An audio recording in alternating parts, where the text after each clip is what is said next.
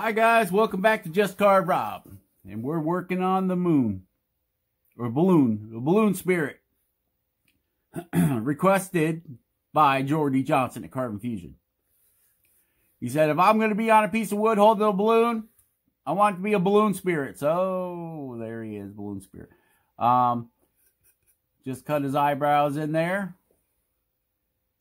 He's got a mouth, so he can talk to Jordy. Yeah. That way there he can say he isn't talking to himself, he's talking to his balloon. Okay? So, what are we doing now? Well, more of the boring stuff, guys.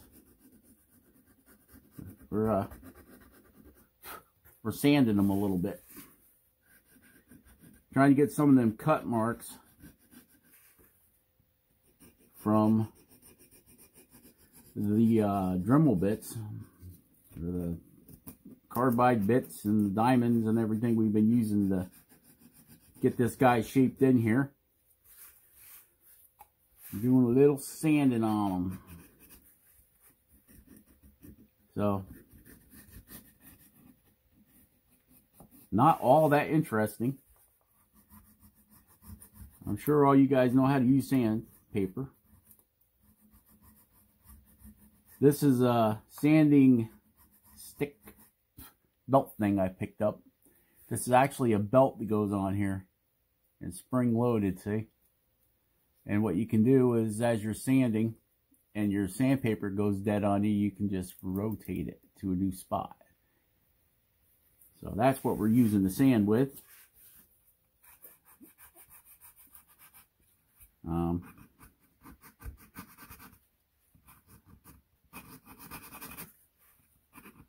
Smoothing everything out a little bit.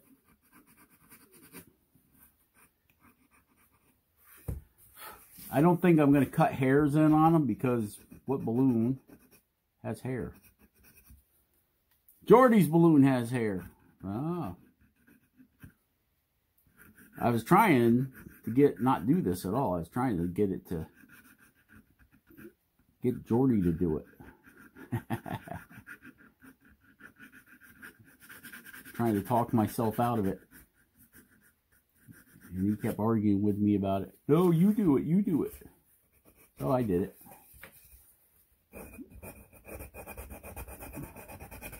Sanding, sanding.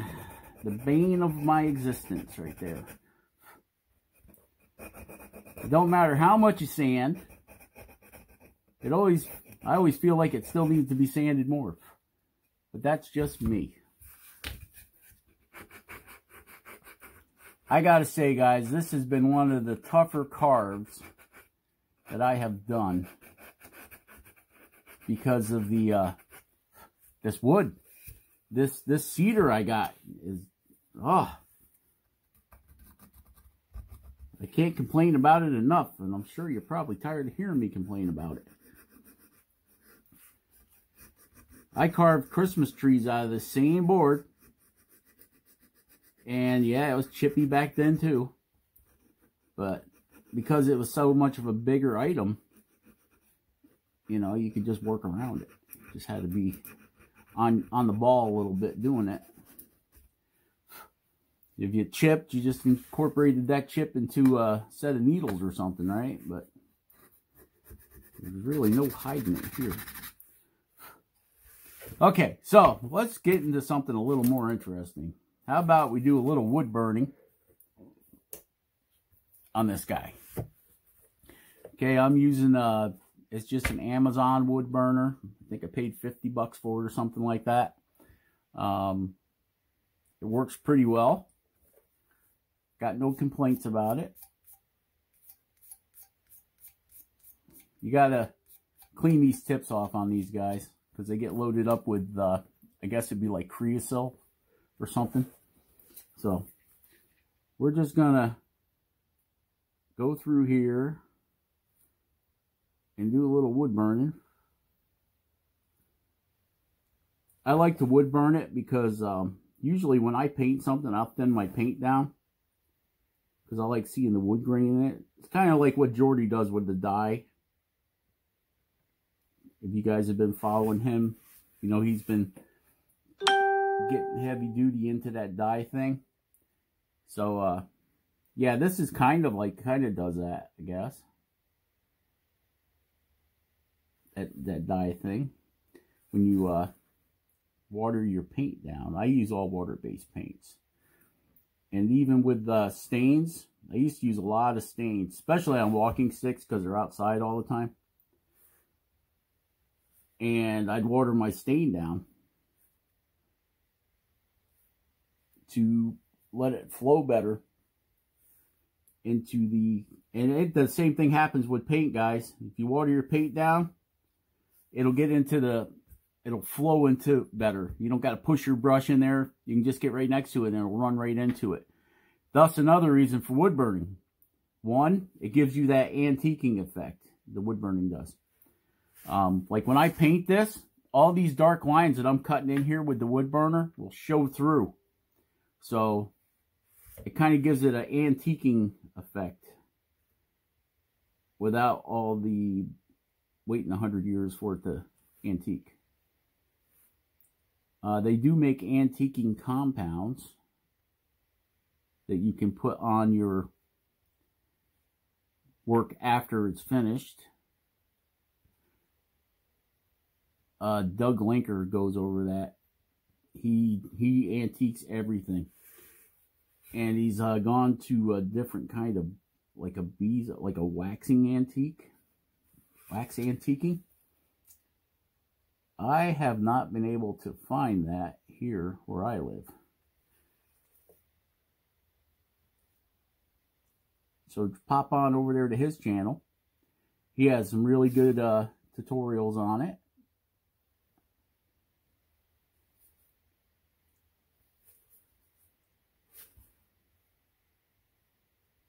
Now I have cut the beard hairs and stuff in this guy's face here.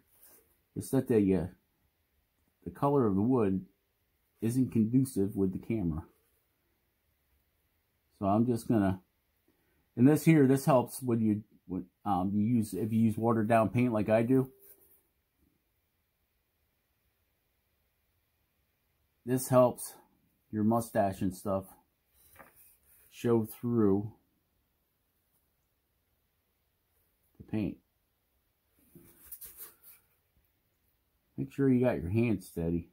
Too much coffee today or something. I'm shaking a little bit here. Getting stage fright. Stage fright, guys. Nah, I don't think that's it. I think I had a major back injury and it messes with my dexterity in my hands and legs and stuff, so I'll be walking along and boop, I'm on the ground. Just like that, my legs go out on me. No fun. And same way with my hands. I'll just be working along and all of a sudden they'll just start shaking like crazy. Or they'll go numb. That's my biggest problem, I think, when it comes to doing this kind of work that requires a very steady hand. So I guess I'll never be able to play the violin again. I asked my doctor that. I said, Doc, will I ever be able to play the violin again? Will I ever be able to play the violin? And he goes, I don't see why not. And I go, well, that's good because I can never play it before. Oh, terrible jokes. Uncle jokes. Got lots of uncle jokes because I used to have lots of uncles. Okay. See what that wood burning does? It really brings everything out, doesn't it? Plus, it's great for when you paint. A lot of times, like if you paint this jacket all the same color, like let's say we're going to give them a black jacket or a black shirt, and unless you're actually got it in your hands, a picture of it or a video of it, just does not show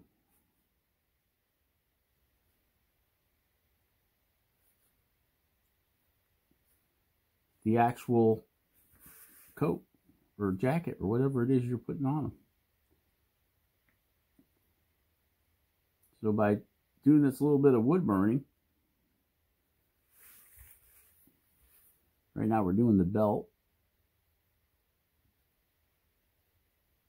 Hold up Jordy's pants.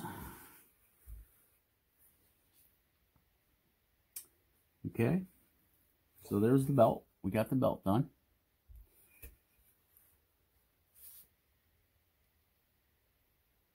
We got his hairs done. Wonder, yeah. This is the tricky part, guys, because I've got my iron turned up pretty high.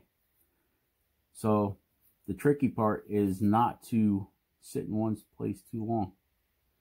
The other nice thing about wood burning is you can use it to get your lines in deeper.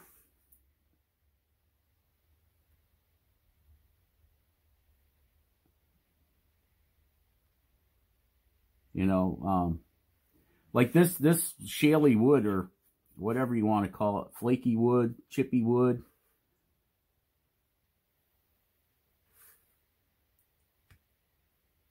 The wood burner works awesome because you can actually cut with it. That's what I said, you can cut with it. I will demonstrate. A lot of people think that wood burning is just going in a little bit, you know. Let's see, I got a piece of old pine here, broken 2x4. And now you can see this has also got some wide grain in it, okay? But watch how deep this thing will go. See that? Watch. We went in 1/8 of an inch. Now to go that deep, yeah, you got to go slow. And I got my wood burner is set about at medium heat right now.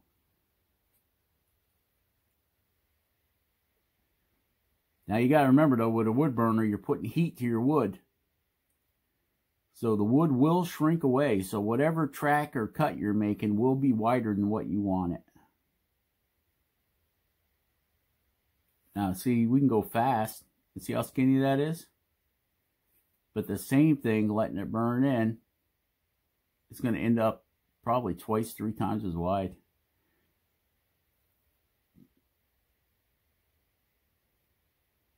But you can get in there. You can, I sign all my work with this, with my wood burner.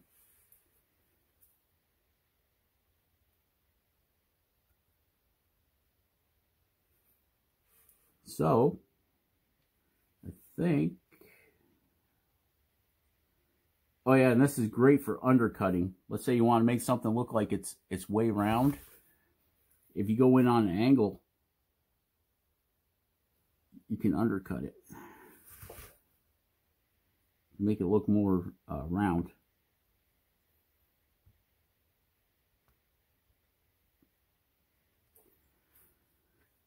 So we got around the, I think we got around all the legs. Yep, I'm pretty sure we did.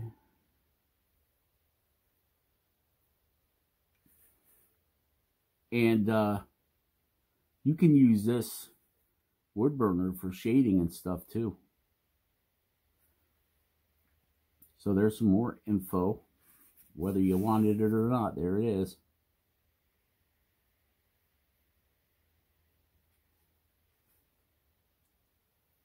The brim of our hat got shorter. It chipped off when I was sanding. That's what I'm telling you guys, man. This wood is, this particular piece of cedar has been a real pain in the butt.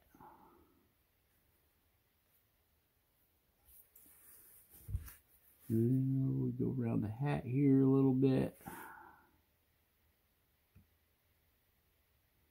And if you get burnt too, your burn lines are too far out, because don't forget the smoke will tint the color of the wood. You can see it here; it's kind of shaded back. That's what I was saying. You can use it. Speak English, Rob. You can use it for shading too. But you can go over that with a piece of sandpaper. If you just want the black lines, the hard outline, the bold, let's say, you can take your sander and get rid of that stuff real quick. Goes away real easy. So a couple little scrubbies. See, gone.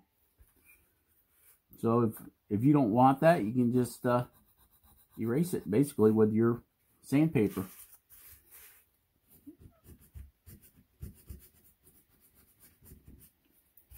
I really don't care because I'm going to end up painting this, so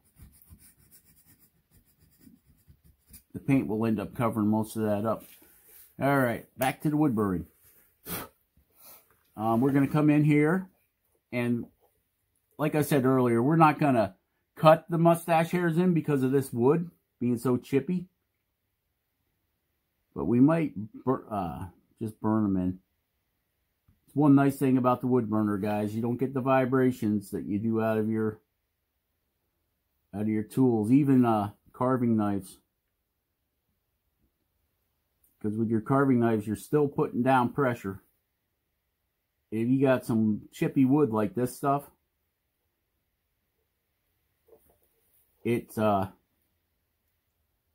even a carving knife will cause you issues with from the pressure of the blade. I've carved cedar and I've never had this many problems with it.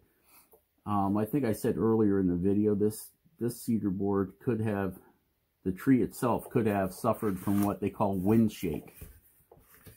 And what wind shake does is it breaks the grain of the board as it's growing. And it creates a problem. Even when they go to mill it, it will blow apart on the bandsaw or big radial saw, whatever kind of saw they happen to be using. I've got a friend that owns a sawmill down the road here, and they look for that. They look for trees with wind shake, because what happens is I've seen where the whole center from a tree that has been wind shake as it grows up, the whole center, you can take it and push it right out, and then you got a big wooden straw. It's pretty neat, to be honest with you, but if you're going to run that stuff through a sawmill, not so neat.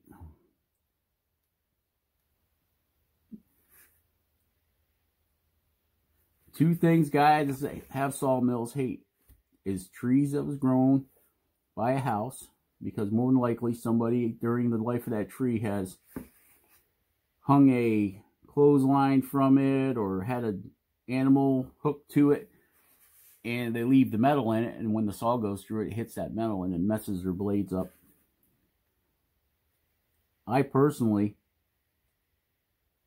was cutting down some firewood at a friend of mine's house, and the guy that owned the house before him had a shooting range, which, hey, I like my guns just as much as the next guy. Fishing poles, guns, all that stuff. Anyway, we were cutting up the tree, and I cut the tree, a log out of the tree, and I looked down, and I had sliced 3 bullets, the lead bullets. I sliced them right in half with a chainsaw. It didn't really bother my chainsaw that much, but I thought it was just cool that, what's the chances of taking a chainsaw and cutting 3 bullets in half, or 2 bullets in half at once. And because it was a tree, the bullets really didn't deform that much. They must have been full metal jackets, because a lot of guys buy the full metal jacket stuff for target shooting. It's cheaper than hunting ammunition.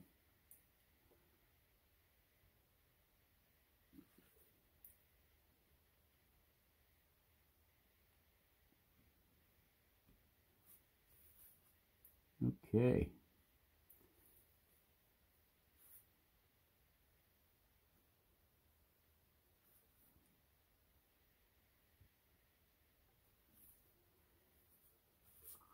And then the tether to the balloon, we'll burn that in there so we know it's there.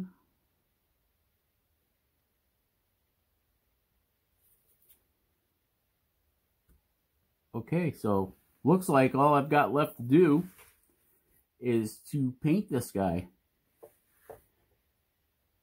We're not getting over crazy with the detail just because this wood chips so easy. So pretty much this is done. Okay.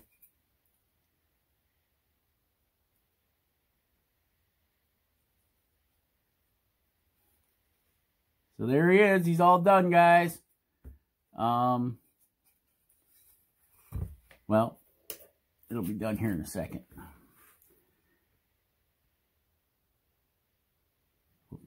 Heat back up. These things heat up and cool off so quick.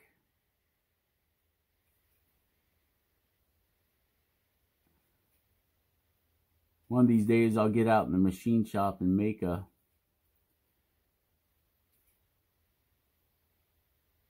heat stamp that I can put right in this.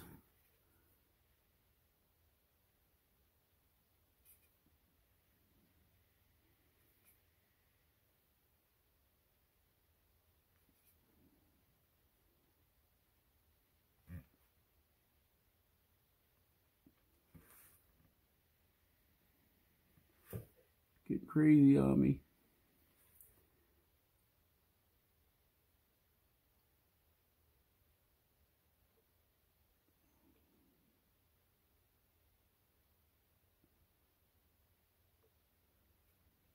Ooh, I almost put 2019. Oh, this was started in 2019, right?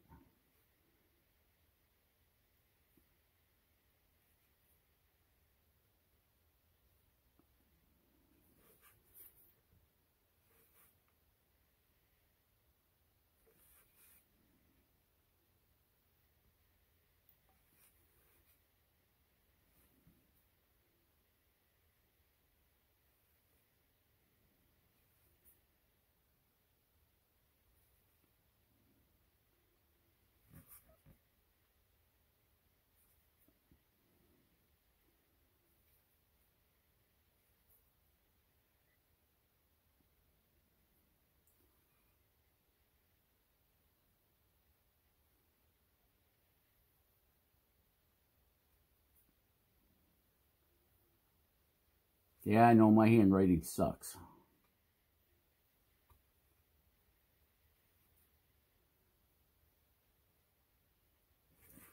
They always said the way my handwriting is, I should have been a doctor, but I have no patience.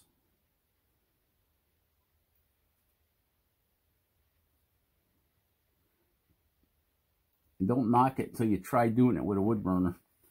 There we go.